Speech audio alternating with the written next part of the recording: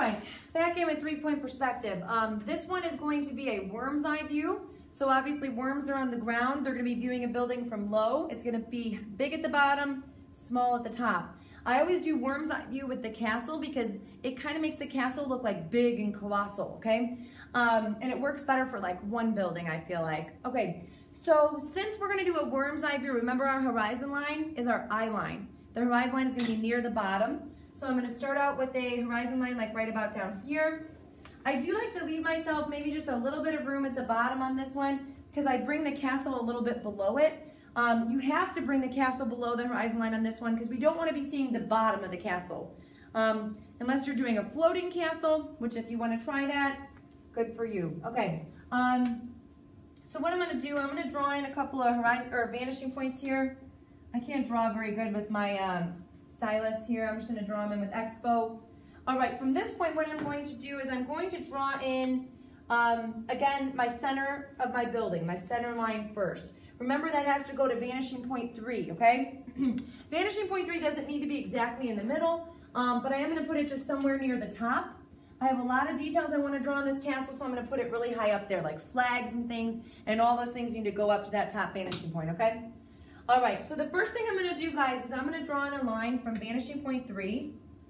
This is going to be the center of my building. So I'm just going to connect it with my vector point. Oh, you know what? I lied. I'm going to do my ruler.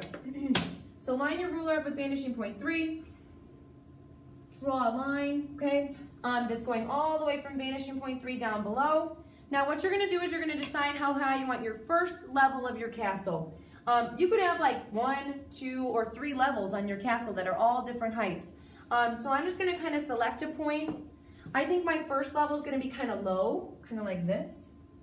And then I'm also going to connect the bottom to both vanishing points, please. So I'm going to take this guy to the left, that guy to the right. You know what, I'm just going to use my vector on this one, guys. You use your rulers. That guy to there. At this point, we're looking like a big old kite. And that's good. Now, if you were doing 2-point perspective, remember, you just throw in some verticals, right? 3-point, there are no verticals. So what we're going to do instead is we're going to go from vanishing point 3. I'm just going to go all the way up there with my lime green and go all the way down to the bottom. I am not stopping at the horizon line, okay? The horizon line and the bottom of my building are 2 different things. The bottom of my building is lower. Your bottom of your building should also be lower, okay? All right, so this is the bottom of my building, that sort of box that emerged on the bottom. I'm going to go ahead and outline that in black so you guys can see it.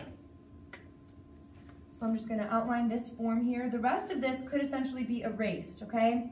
On the city, when you guys did the practice sketch with the city with me, I left in that ground line because I was going to use it on other buildings. However, for this one, I only have 1 building, okay? The only reason you might want to leave it in is if you plan on doing anything next to this. Like if you want to do like a little building next to it, maybe it's like just like a side building on the castle. Maybe you want to do like a big old fence. So if you think you might maybe want to do anything next to it, just go ahead and leave that bottom line in, okay?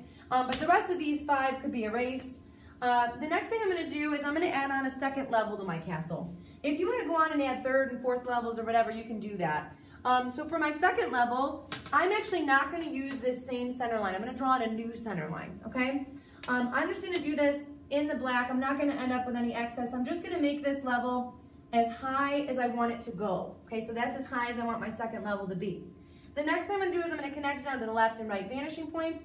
I would not recommend going wider than the base of your building on this, okay?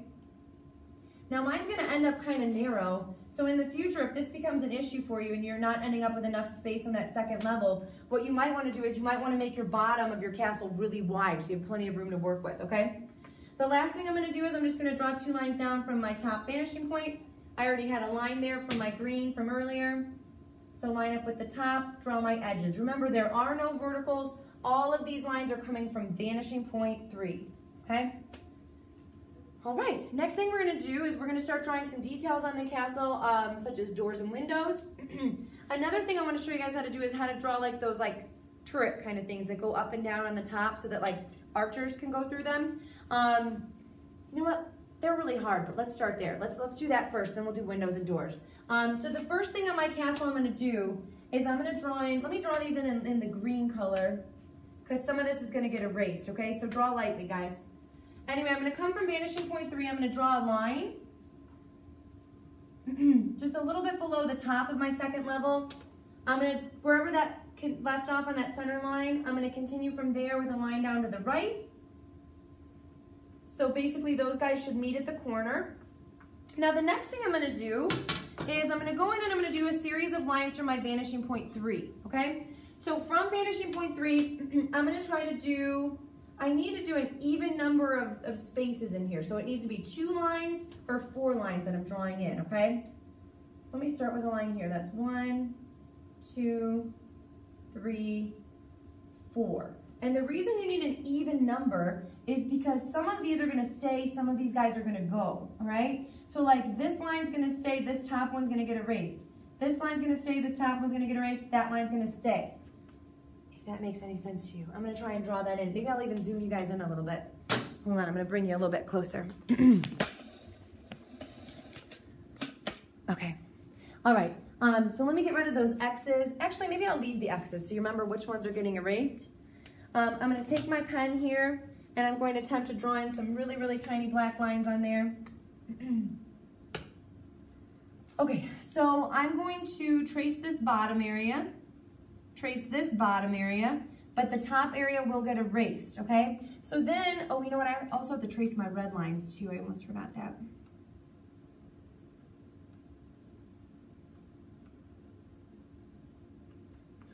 All right, I'm gonna try and erase these guys so you can kind of see what it's looking like. So you can see how these bottom areas look darker. I just need to erase a little bit on the top and then I'm good to go. Okay, let's do that tiny little eraser. Hopefully this works. No, I did the big eraser. Come on, I wanted the tiny one.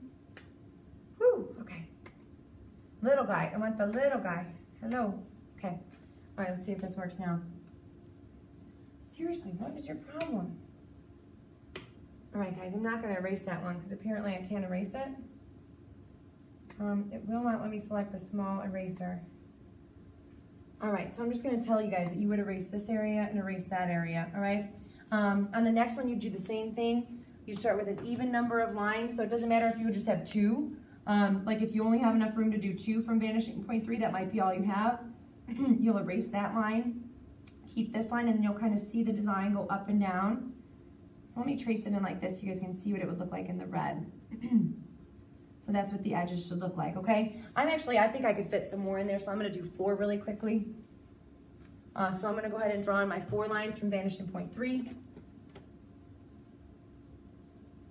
And I actually have a little bit more room to work on this side, which is kind of nice. 3, 4, okay. So there's my lines from that vanishing point. Remember that I'm going to keep the line on the bottom on every other one, and I'm going to keep the line on the top on the opposites, okay? You want to make sure that you have an upward point on the outside edge though. You don't want a downward point on the outside edge, okay? So like these guys would meet in the middle. I'm going to do a big version over here so I can show you how to make these guys 3D too, because that's our last step, okay? So there's what the top of my castle's looking like. Of course, you'd still have this center line coming down through the building, okay? Now what we're gonna do is we are going to take some of these corners down to the opposite vanishing point, okay? So basically on this one, I would take these 2 corners, just 1, 2, down to my right, and on this side, I'd take 1, 2, down to my left, okay? So then it's gonna end up looking something like this. These guys go down to the right, these guys go down to the left. And of course on this one, I'm just guessing, but in real life, you wanna actually line your ruler up with the opposite. So then I can like kind of shadow these guys in so you can see that this is like the edge or the side getting less light. Okay, so that's kind of what it should look like. Of course, my green marker is dying. But yeah, there you have it. Let me trace these in red so you can see a little bit better. Yeah, there you go. Okay, so on this one, I'm gonna take these guys, line them up to my bottom left. Just 2 corners, that's all I need to do. Line them up to my left. And of course, you would have that top line erased so it would look a little bit neater on yours. And I'm gonna take, oh, I'm sorry, I said bottom left, but I meant right. I'm taking these guys down to the left now. Okay, there we go. So then we have